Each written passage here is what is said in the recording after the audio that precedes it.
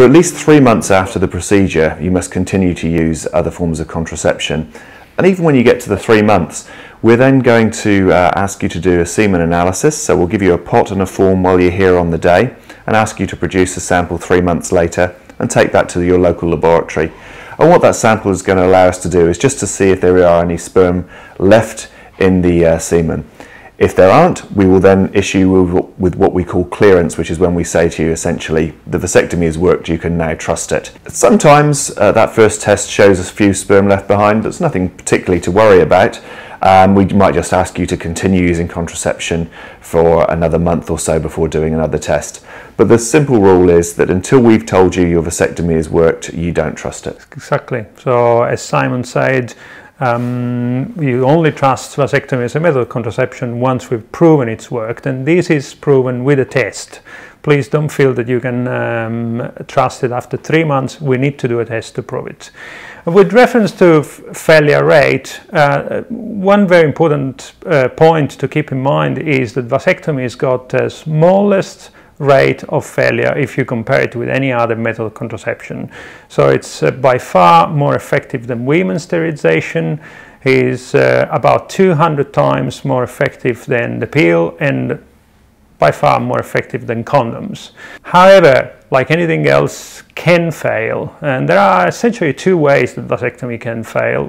We call early failure and late failure. Early failure is when after 3 months' time, once we do the test, then we discover that there are still sperm and still sperms in your ejaculate, and therefore the procedure has not worked. That is because your body's been very good at healing, and the vas that we've operated on have rejoined quickly. Although this is a bother because we have to do the procedure again, but it's not the end of the world, because that's exactly why we do the test. So we're going to test and find out that it's failed, and we'll redo the operation for you for free without charging you any money. And the chances of that happening is about 1 in 300 people have a vasectomy, which if you turn it around the other way is a 299 out of 300 chance of it working.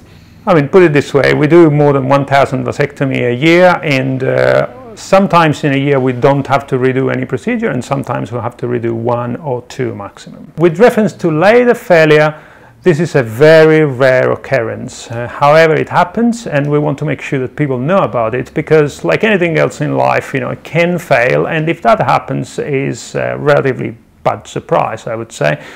However, it's not something I would lose sleep on.